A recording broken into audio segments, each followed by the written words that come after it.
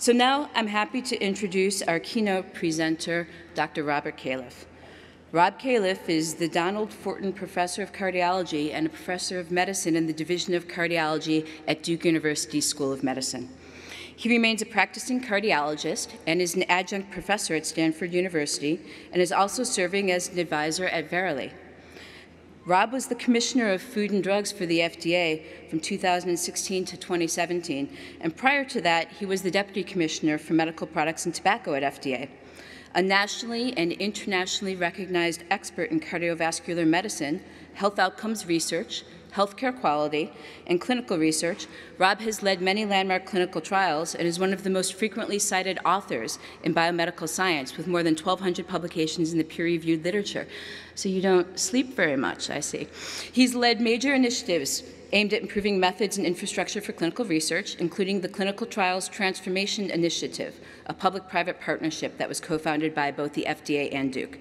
Rob also served as the principal investigator for Duke's Clinical and Translational Science Award and the NIH Healthcare Systems Collaboratory Coordinating Center.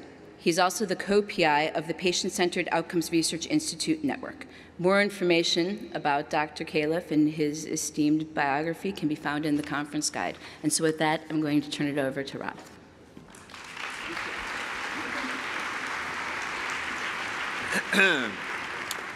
Thanks for that nice introduction. It's hard to follow the musical beginning and also to follow a Kentucky person. I don't know. Something about Duke and Kentucky that it's never quite made it. But we do have one thing in common that you'll probably agree on. We don't have to worry about Louisville this year. So, at any rate, thanks for inviting me to be here. It actually worked out quite well. I'm living kind of a crazy life. If I sound confused, half of my time is spent in North Carolina and the other half in California. And so this worked out perfectly. It's about halfway, not quite. And it's a nice stop-off as I accommodate to the time zones on my way to California. What I thought I'd talk about today, let's see, can we get the clock started here? Because I want to make sure I stay within time. Good. What I thought I would talk about today is something that actually does have me confused, and I was really taken by Ada Sue's words in many ways, but one thing she said, we don't know where we're going. And if ever there was a time of not knowing where we're going, it's now. And I hope this talk will motivate some of you to get together and very actively define where we're going, because it's desperately needed right now, in my opinion. So if you sleep through the rest of this, these are the key points I want to make. The healthcare system that we currently have, and I just went through an intense experience of a relative in the hospital, and I can assure you the system is not configured to optimize the health of the people it's aiming to serve. Anyone who does research in this arena is aware of this. In the face of the revolution occurring in information management, we really have a major deficit in generation of evidence about what works and what's best for individuals and for populations. Even when evidence is generated, we do a poor job of disseminating the knowledge and implementing strategies to deal with it. In addition to that, we now have this sudden avalanche of information related to the fact that we can begin to examine the other 99% of life, the part that doesn't occur in the clinic or the hospital, and I'll say more about the potential implications of this. So modern evidence generation, knowledge dissemination, and implementation can now be based on scalable systems if we have relatively free flow of information. These methods, I'm going to argue, can be used for tremendous good in a revolutionary sense. It can really make a difference in people's lives and health, or cataclysmically for tremendous evil. And I think you all in Primer are in a position to help guide which direction we go in. Another way of saying it is that my major concern right now, but also a major opportunity, is that gaps in reliable evidence and scientific truth will be filled in by misleading and false information. The same methods that could get reliable information to the right people at the right time can also be used to target susceptible individuals and groups for misleading and untruthful information. And this is happening today as we speak. As I was preparing the talk yesterday, up on my screen popped a sort of a geeky article meant for the Googlers and Amazon people about this issue that's going on with fake news and fake information. This is an actual Russian ad that appeared on Facebook prior to the election. And I can assure you that the work behind this ad was not just somebody's guess. It was a result of deep interrogation using artificial intelligence to determine what would pique the greatest division among Americans going into the election, regardless of your political persuasion. And I would argue that we're seeing the same thing with regard to health care and people's health right now. People, as I'll show you, go to Google search immediately after seeing their doctors or nurse practitioners. The information they get comes from a variety of sources, often in the absence of high-quality information that's misleading and leading to bad health. So I looked up the mission of Primer just to make sure I had it right, and I would argue this societal issue, as it relates to health and healthcare, should be something that you're thinking about every day, because the only avenue to truthful, reliable information is research. In other spheres of life, we would simply call it learning.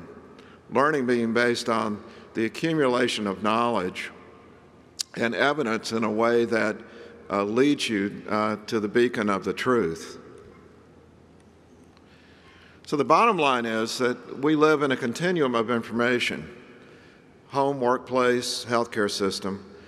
Learning is happening continuously with available information. And the old divisions that I think form the basis for a lot of the thinking about the separation of research and clinical care are rapidly going away.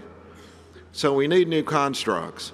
And the one thing I can say for sure, having lived inside the federal government, is that the current approach to the common rule is simply totally inadequate and not fit for purpose. We have to do this differently because the system is not fit for the purpose of what's happening today. Now, my personal perspective on this is, first of all, that a lot of what I say could sound quite negative. So I do want to try to convince you that I'm actually an optimist. I feel like I've been really lucky. I came along in the late 60s and 70s when I started running a coronary care unit. We literally didn't know what caused heart attacks. People were dropping over dead in large numbers at young ages. And if we look at what's happened during the course of my career, we've learned an amazing amount due to the hard work of many people like you that have guided the research enterprise, and we've applied that knowledge, resulting in a dramatic improvement in life expectancy and functionality of Americans and people around the world. But now we're entering a transformational period based on an explosion of information. And I think most people have not yet come to grips with the combination of cloud computing and the fact that processors around the world can be organized in a way that allows almost infinite computing to occur just in time, regardless of where the computing is originated in the world. Processors all over the world can be aligned, so there's not a limitation to the ability to compute. Now, it's been interesting to me as I live half-time in Silicon Valley and half-time in a major research university. A large proportion of my discussions in the research university are about the limitations of storage and computing. It never comes up in Silicon Valley. There's actually not a limitation, and it's only a short period of time until everyone experiences this advantage. So how do we get prepared for this? This is a list of things that we came up with at the end of the previous administration about what needed to change as we come to grips with it. And you'll notice a lot of this has to do with the systems of doing research and curating knowledge. The personal mission, and I think the mission of many now, is the view that people should have access to clear and understandable information about the benefits and risks, not only of products and medical interventions, but also major decisions about their health. And I'll say more about what this means. I call it asymptotic because, of course, we'll never get to the point of totally clear information. Real lesson for me was in the FDA. Try writing a food label that has to be intelligible to 320 million people at different levels of education and speaking different languages. You'll never get it right, but we can do a lot better than we're currently doing. The great thing now is that there is absolutely no technological limitation to developing clear, understandable information about the benefits and risks of medical products and decisions that we make. All the limitations now are cultural.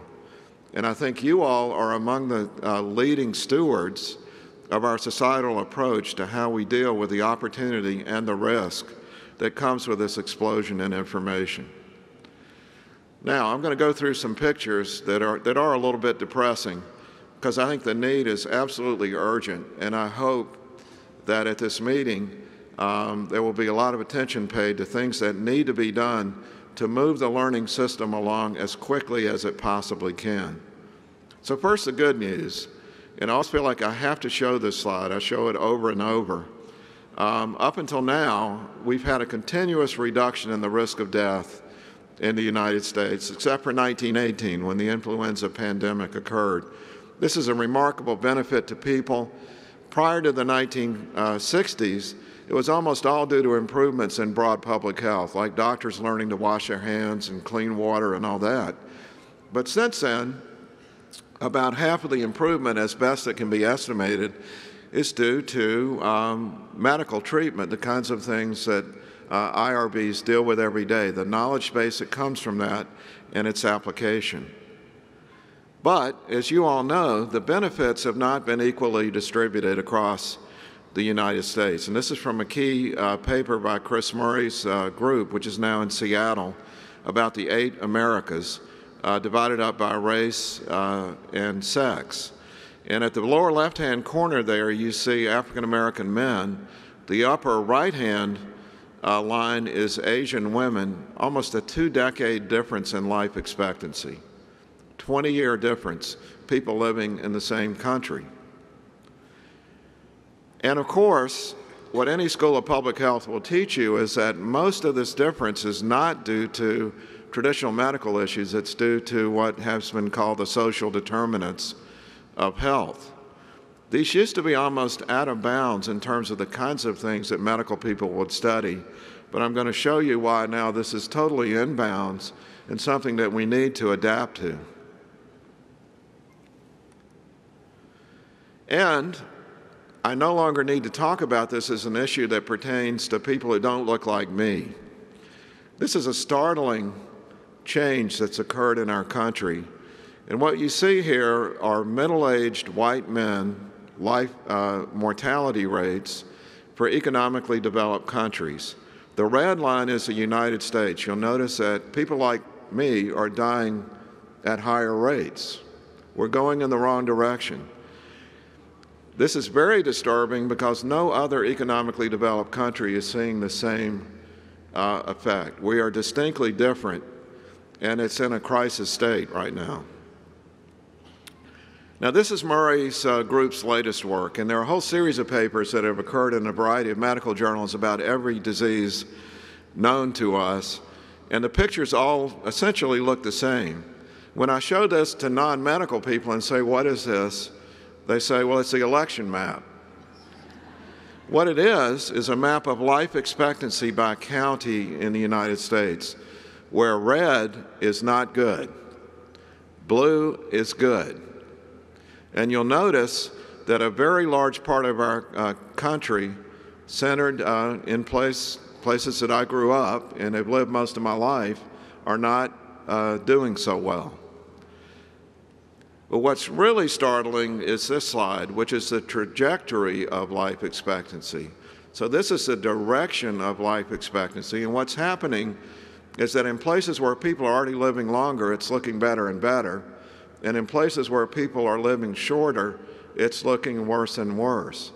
So this is not a stable phenomenon. It's a division in our country which is occurring for a whole variety of reasons that we need to understand in the context of health and the social determinants of health, where, as I want to keep pointing out, the integration of knowledge within the traditional healthcare delivery system and the rest of our culture needs to happen very quickly if we're going to do something about this.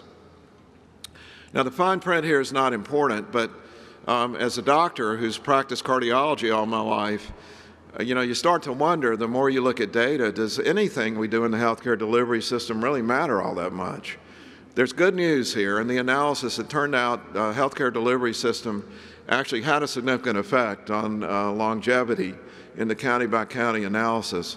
Now, it was weaker than physical location, race, sex, wealth, and education. Those were the big factors. But healthcare delivery actually did come out in the analysis. So I felt good that doctors and hospitals actually do have a role in the overall picture. Well, if we're going to do something about this, we need an avenue of knowledge that can guide us in how we turn this around. And I think we probably all agree that the system that you all have been a key part in developing is a good way to think about things. We start with preclinical studies. We carefully vet most of the things that are tried that don't work.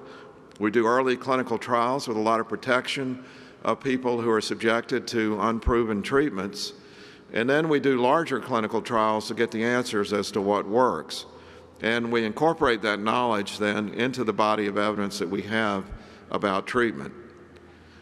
But given what I've shown you, I hope that you will agree with me that the current system is simply not adequate for the task. In studies done of how those who are practicing in our healthcare systems feel about research, they're not very happy with it. It's seen as burdensome, difficult, taking away from the efficiency of healthcare.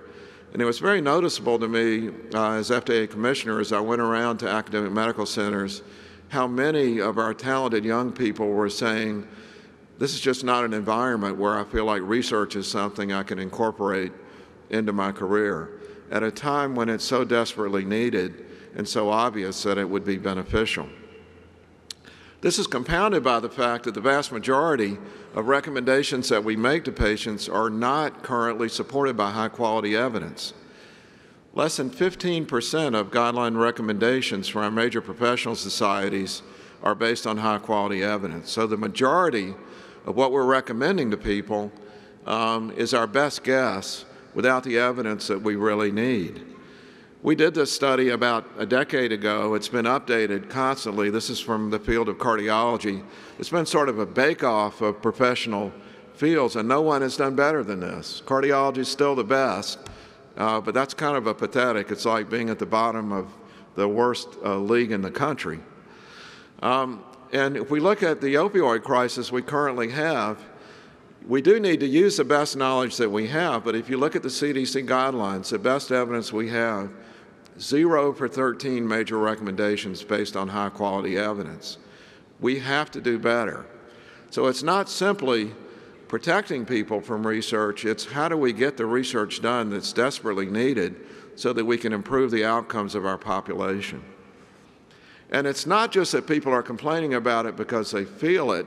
There's good evidence that the system we currently have is economically not sustainable. The price of traditional regulated clinical trials is escalating through the roof.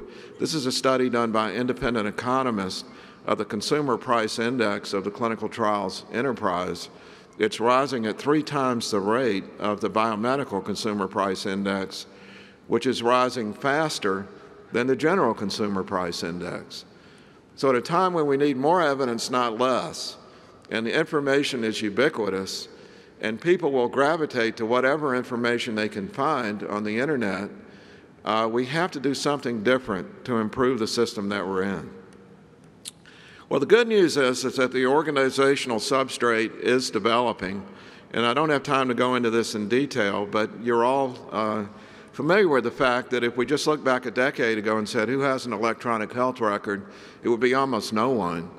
Now all Americans essentially have an electronic health record. They're not the best. They're hated by practitioners right now. But essentially there's a digital record of every interaction we have with the health system. I call this my Walmart slide because this is the way the dominant businesses in America work today. Every interaction you have with them is recorded digitally. The information is centrally analyzed to understand best, as some people have said, how to separate you from your wallet based on understanding of your behavior and how you think about things, but also how to give you the best consumer experience. And our traditional HMOs figured this out a while ago, but now if you go to any major integrated health system in the U.S., the general scheme pretty much looks the same. You have a group of hospitals, practices, a healthcare system where common data are collected. The information is sent centrally for analysis into a data warehouse, and at least in theory, decision support would come back to help people practice better. Now, we're just early in this state. Right now, as you all know, the average doctor spends 2 hours dealing with a computer for every hour with a patient. And there's some startling information I saw 2 weeks ago. 60% of the time in the clinic, these are films that are done in the clinic, when a doctor asks a patient a question, the doctor is looking at the computer, not at the patient. So we have a ways to go with the technology, but the substrate is there to fix the system. And I would just ask you, in your role of sort of overseeing the research enterprise, what can we do to facilitate the transformation to a system where we're constantly learning and improving the system as a method of doing research? The good news here is that public-private partnerships are developing, supported by the federal government. And it was really fun at the FDA to work on this, but now whether it's comparative effectiveness through PCORI, or it's drug safety through the Sentinel system, or device outcomes through what's now called the NEST, there are systems that are developing in which integrated health system information can be joined together with proper coordination to really put an end to the days when we had limited sample sizes and inability to ask the questions that needed to be asked. And I think it's a time-limited issue when the information deficit will be the problem. The real issue now is the culture of how we use the information to get the research done as quickly as possible across places which are, frankly, hoarding data at this point in time for a variety of reasons. As an example, I did have the privilege of working with PCORNet, and when I came out of the FDA, I was pleased to be asked to chair the Patient-Centered Research Foundation, which is the not-for-profit entity that will take PCORNet into a private not-for-profit for sustainability. But the concept here is that if we got a lot of people interested through their patient advocacy groups, and then we join them together with health systems, that we could create a very large network through proper coordination that would have a very large sample size to answer questions more quickly. So this is very much work in progress. The good news is that there was an outpouring of interested people, and patient research networks from very small rare genetic disease groups to very large diseases like chronic lung disease and heart disease have joined into this effort. And 13 data research networks, including 34 different integrated health systems, are now also part of PCORNet and the PCRF.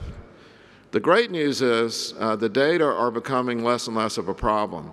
Once a quarter, we're able to curate the electronic health record data from populations, leading to 122 million people having their data in a form which can be used for research.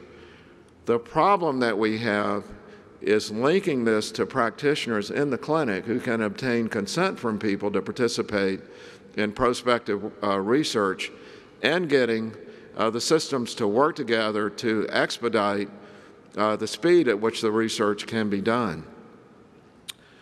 The test case is something I had wanted to answer since 1978 when I first became a faculty in cardiology. 100 years after aspirin is on the market, we still don't know the right dose of aspirin to prevent the next heart attack. It's kind of astounding. It's a statement about the deficit in knowledge that we have. And so we said, let's just ask a very simple question. Should you get 81 milligrams of baby aspirin or 325 milligrams of full-strength aspirin? Through the network, we have something on the order of 3 million people that have documented ischemic heart disease. This is not a sample size problem. Amazingly enough, while I was at FDA, I lost touch with the project. While I was at FDA, this got started. Every single IRB had to go through the consent form and do its own little modifications. It took almost a year to go through the IRBs on this very simple question of what's the right dose of aspirin. Now, during this year it went through the IRBs, there were millions of Americans whose doctors guessed about the right dose of aspirin, not knowing which is better. Had this been known, thousands of lives could have been saved. Now, the answer may be it doesn't matter, in which case no lives would be saved. The guess would be equally effective, but we just simply don't know today. But the project is off and going. It's really on a roll now. And the idea here, the positive part of this, is that the institutions, have worked hard to change their processes so that we can capture data from the electronic health record.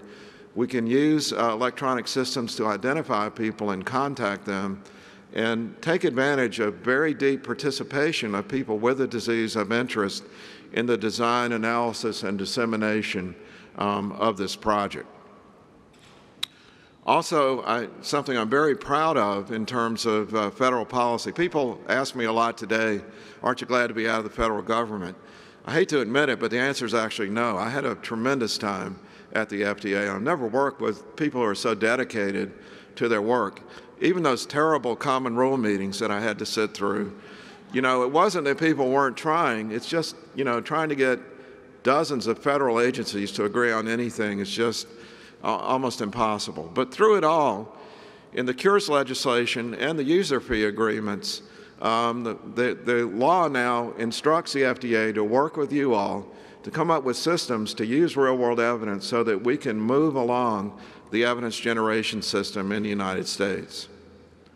So this is something that my FDA colleagues will have to do by law, but I think it should be fun to try to figure this out. How do we change the system from one in which it takes years to answer simple questions to one in which we can take advantage of the fact that everyone has digital information within the health system, and it's technically possible to answer all these questions very quickly if we just get organized and culturally sort of upfitted to deal with this. And in addition to that, just a little sidelight here, just to spice it up a little bit, it's not just that the breadth of information is possible, the depth of information about every human being is undergoing a revolutionary change now. And here I sort of have the fun of talking about a study in which I'm maximally conflicted because I'm working half-time at Verily. I'm the study sponsor. I'm an institutional official at Duke, which is one enrolling site, and I'm a faculty at Stanford, which is the other enrolling site. So I'm involved in every aspect of this study called Baseline. And the idea here, how many of you have used an automated map while driving in the last 2 weeks? Almost everybody, and you take it for granted, right? And the way this was done was essentially to map every road in the United States and to keep it up to date. So the question is, if we could do that for every road in the United States, why can't we do that for the human condition? And so the study called Baseline is using all the technology we have at our disposal at Google with the insight of the academic centers to try to develop a map of the human condition. This is just a look at the things that are being measured. It's a comprehensive assessment of just about every aspect of biology you can think of, the detailed electronic health record information that we now have, but also importantly, the social information which is now readily available. Everyone in the study not only has the typical biological measurements that you think about, but they go home with a study watch, and just to be fair, I'm wearing my Apple and my Google watch today to point it out, but this study watch measures 17 parameters continuously and can stream the information to the cloud. And they go home with an Android phone which measures multiple things about them. And I'll just point out this one. If you read one article based on this talk, read Tom Insel's article in JAMA just about a month ago about digital phenotyping. This is going to be revolutionary, and there's a word that I had no idea what it meant until I looked it up, prosody. Does anyone in the audience know what prosody refers to? It obviously is derived from prose, and a simple way to think about it is you can tell a lot about a person from the cadence of their voice, from the sort of tone of their voice, and the way they're conducting themselves as they talk. So this is not looking at the actual content of speech, but looking at the way that people talk to infer things about how they're doing. Like you can tell who's depressed, you can tell who has cognitive dysfunction, and you can tell who's got a purpose in life, actually, from the way that they're conducting themselves on the cell phone. So Tom, who was formerly head of NIMH, I think has a beautiful article, because even I could understand it, about how your cell phone can be used to infer a lot about you. Each individual has 6 terabytes of data collected just on the physical visits. And if you think about 6 terabytes, just storing that information a few years ago would have been a major feat for any university. There's not been a single conversation at Google that I've had about concern about storing the information in the cloud. But now put on your seatbelt for what I think is the most important part of this talk. We are seeing an erosion in public confidence in veracity of traditional sources of information. So while you're working hard to develop a research system, the public is out there looking up things on the internet, hearing from social media, and questioning what is an expert? Who is it that can tell the truth about science? And a key factor is the deluge of information that people are exposed to. In the world that I'm living in, it turns out that there are, I'll just say, more than 3 billion Google searches done every day. Raise your hand if you've not done a Google search in the last week. Okay. Has anyone, how many of you have done a Google search today already? Okay, so far in the last 2 months, I've asked probably 10,000 people in medical audiences. 100% of people have done a Google search in the last month. Almost everyone has done at least one search during the day. Turns out that 1 in 20 searches are health-related. And then here are the quotes we're seeing about it. This is from The Economist just this month. There's a lot of concern about what people are seeing when they search the internet for information. And for example, conspiracy theories about vaccinations would be a major source of concern. So the good news is that the tech companies are taking this seriously. The interesting news is no one knows exactly what to do. So I think there's a major role for people like you in helping to figure this out, because you're regulating in many ways the way information is generated and the way the information finds its way to pointing out the truth. Here's a look at what people are searching on when it relates to health. And I can't give too many details here, but it's interesting that 16% of health-related searches are home remedies. I think of this pretty simply as people trying to figure out how not to have to get involved with you all. They don't want to be involved with a traditional healthcare system if they can avoid it, so they want to find out some approach that they can use at home to avoid having to see you. And little known to most healthcare professionals, we've now gone to a system, and I have very little to do with this other than advising it, of knowledge panels. So there is now appearing curated, accurate information based on authoritative knowledge. It's not replacing the search algorithm, but it's appearing in the lower right-hand corner. Or if you use a cell phone, which I'm distressingly learning most young people don't use laptops at all anymore, they're totally living off their cell phones, it pops up. And it has curated information. But the question I think that's relevant to you at a time when 100% of questions will have an answer on the internet, what is our obligation to speed up research so the answers that are given actually represent truthful evidence of high quality? Right now, it's less than 15%. We have to do better than this. So how do we help people find their way to useful action? And I'm just going to give you one example, which is in play right now. The stalking case is suicide and depression. I haven't found anyone yet who believes it's a good idea that if you went on the internet trying to find out how to kill yourself, that it would be a good idea for the internet to give you the best way to kill yourself. And so what pops up now if you do a Google search that indicates you're trying to commit suicide is a link to the nearest hotline for suicide prevention. But then we say, what about depression? 300 million people in the world depressed, 10% of every society. Only about half of people in the world actually get any treatment at all for their depression. And remember this, although it's illegal, according to the rules, to link searches to individuals, so that's not done within the Google environment. It's easy to see when someone's depressed because they start searching on things that give you that information. So then you can now look and say, how long is it until they get treated? An average of 7 years after people begin to indicate that they're depressed until they get initial treatment. And treatment is effective thanks to the research that's been done. It's not completely effective and it's only incremental, but cognitive behavioral therapy and medications can have an impact. And so now, given the fact that probably about half the world is doing a Google search every day, and when people are depressed, they start to look, the question is, what's the social responsibility to try to do something about it, and how can you do something about it? So the first step has been taken, which is if you're searching on depression, the question will come up, would you like to take a questionnaire? And the questionnaire is a PHQ-9, which is a vetted, validated questionnaire used in medical screening.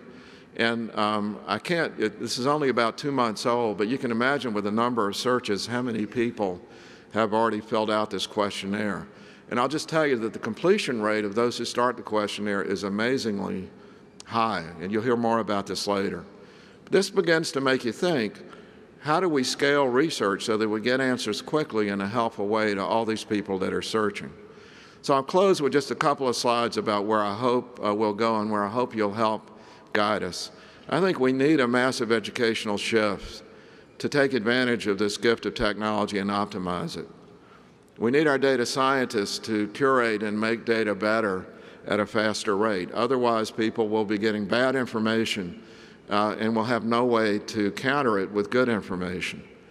We need to share, and if there's one thing I would emphasize to you all, please help us figure out how to share information. If your child had a rare genetic disease today, the thing you would want more than almost anything else is for everyone else with that rare genetic disease to share their information for the best scientists in the world to do the work needed to find a cure for that disease. And then finally, here's a scheme of the way Google search works. Basically, everything that you do when you do a Google search is connected to everything else. And it's constantly being analyzed to understand better how to make the searches more useful to you. But what's really amazing to me, which I learned a few years ago, is that when there's a question about what to do with a search engine, you have to submit a protocol, and something called an A/B comparison is done, which is simply a pragmatic randomized trial. And the point here is that in the business world, when it's important to the business and you don't know the answer, you do a randomized trial to get the answer as quickly as possible. Now, Google has the advantage that 5 to 10 million people may enter the randomized trial in the first hour. But that advantage comes because of the scalability of the technology, which is readily adaptable to healthcare at the same time. But you might wonder why it is that in business, randomization has now become the dominant mode of finding the answers to tough questions, whereas in medicine, we guess most of the time about what we're doing. And when we do a randomized trial, it's considered a very special set-aside sort of a thing. And then this is the last slide. I think it raises a number of questions. This is a slide someone gave me while I was at the FDA about where computing is heading. And in 2010, you'd say computing was based on optimizing the functionality of the individual. So Office would be a good example of that.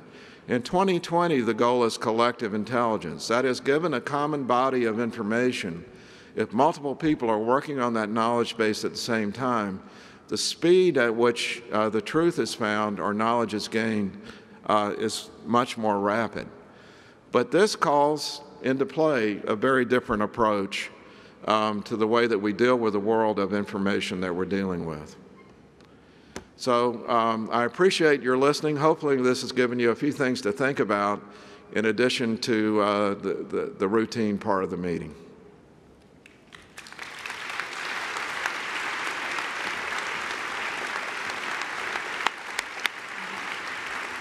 Well, thank you, Rob. That was really interesting. We have a few minutes for questions if people want to come to the microphones. And let me just kick it off, Rob, by asking you a question. You mentioned that you thought the revisions to the Common Rule were totally inadequate to address some of the issues that you saw most pressing that needed to be taken on through more human subjects research. Just specifically, what revisions would you like to have seen? I don't think I should be totally... It's so profound. But I think the biggest issue is how do we create an environment where information flows freely like it does in other aspects of life. It's as if you've got 1% of things happening in a clinic and a hospital. That's very protected. The biggest determinants of how long you live and your functionality with illnesses you might prevent or have is the other 99%. That information is pretty available right now. It's available to advertisers who want to influence you.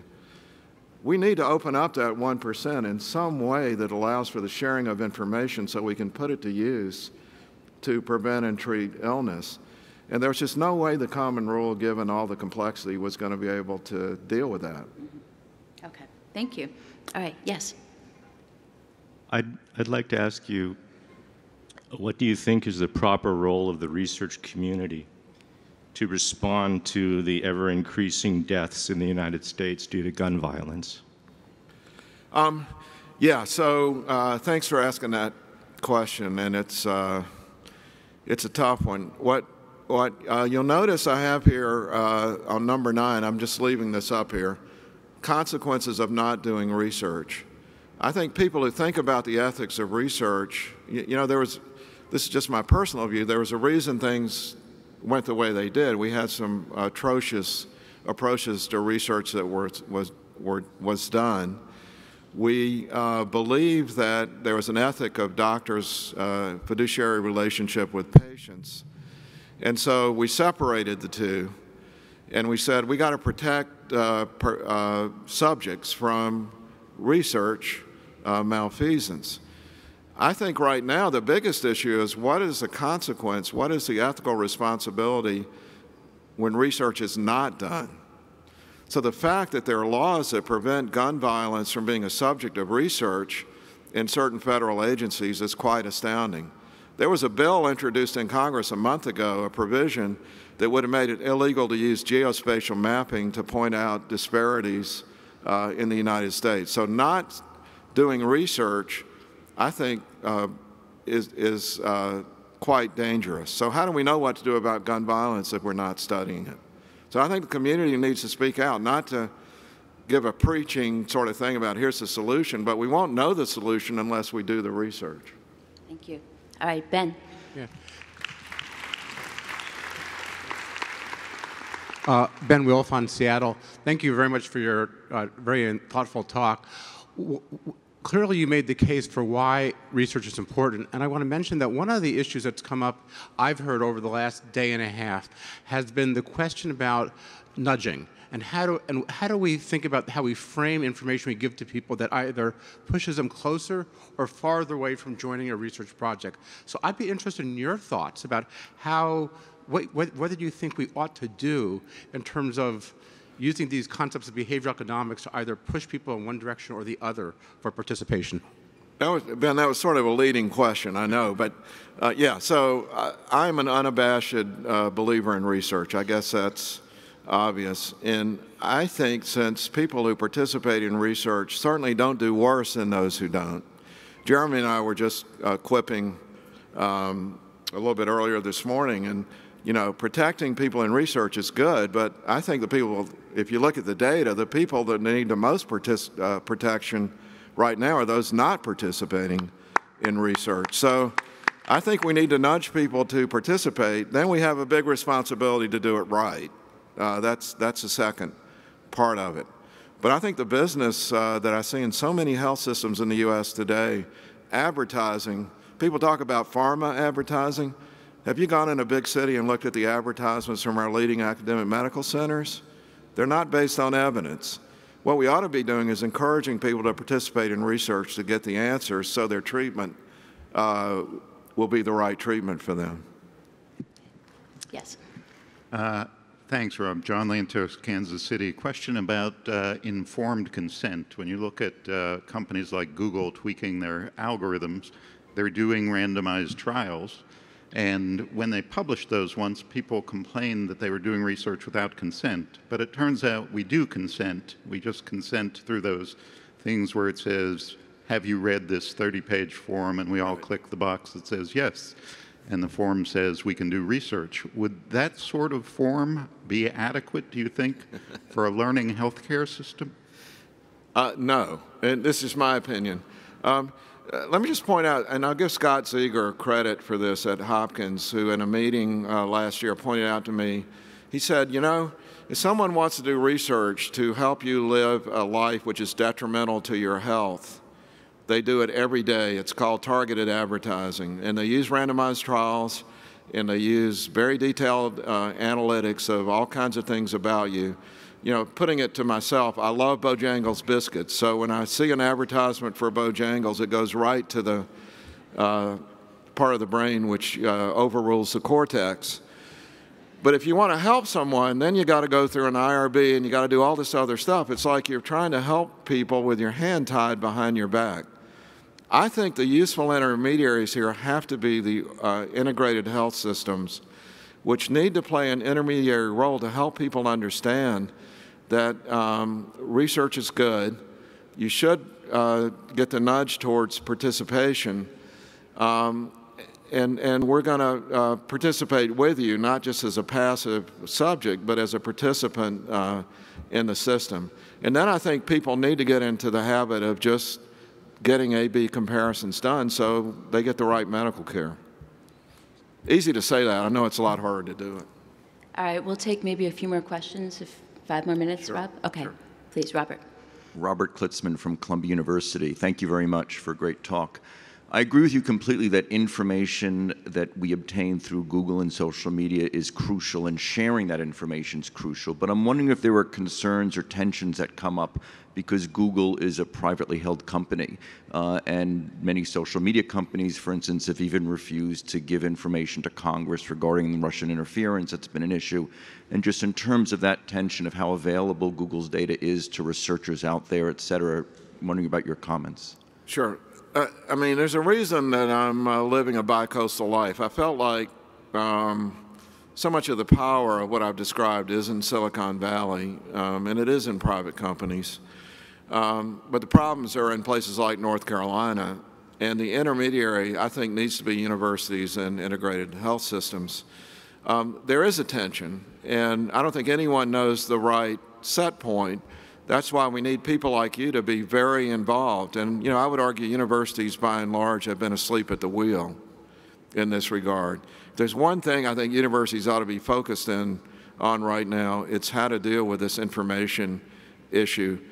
Even all the bright red counties that I showed all have state universities that have some accountability. They're the biggest employers and should be the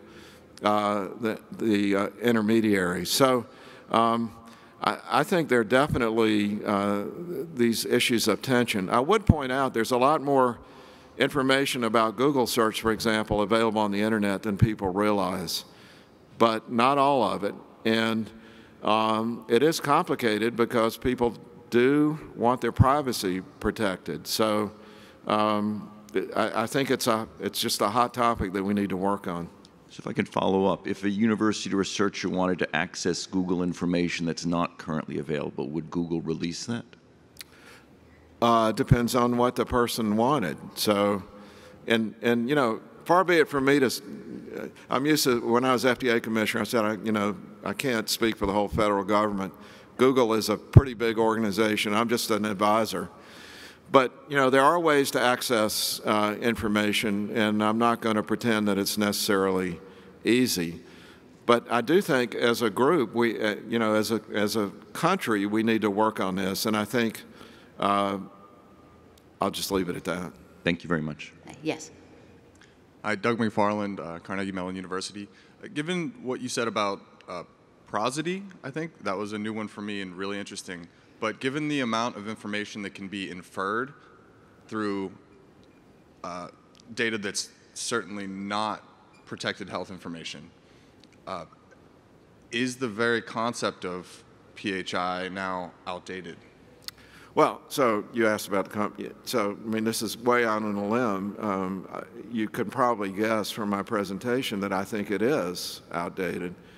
I mean, if the main determinants of your health are not what happens in a clinic or a hospital, and all that information is available to somebody without the PHI HIPAA type protections, then it seems to me that we have an outdated system. Now, you know, what the right system is, I think, is a matter of discourse, and I wish there, you know, so if you ask me the common rule, it shouldn't be updated every 15 years. It should be a constant, ongoing, and this time of a revolution of information, it should be an ongoing, updated thing where we all work together to try to find the right set point in these issues. Again, easy to say. Right. I think a lot of other people agree with you, but yeah, if only it were that easy. Yes.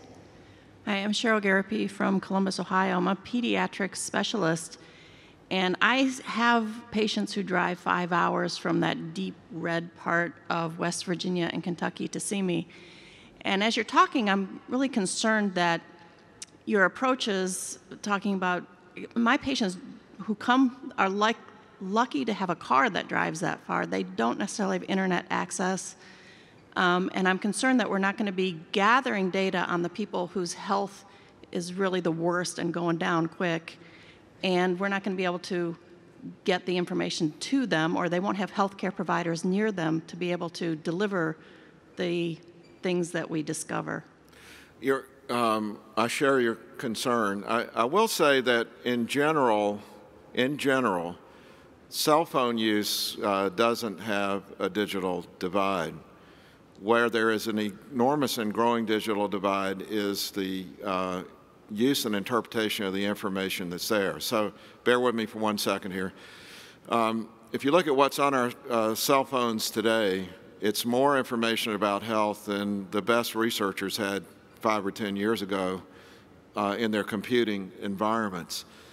Highly intelligent, educated, and wealthy people are accessing that information and using it to live longer. That's what's happening in the blue counties, and you can see it if you look at the publicly available search records. In the blue counties, it's 401ks, exercise outfits and equipment, and gifts for relatives. In the red counties, an entirely different group of things are being searched on. So I'll just repeat it again. In those Appalachian areas, and it's one reason I went back to North Carolina, it's my origin, I think we have, there are universities there that are quite good, and I think we have to reorient it to create some kind of a different social, economic structure than we currently have. Again, easy to say, but I hope we'll all work together on it. Well, please join me in thanking Rob for his thoughtful address today. Thank you so much.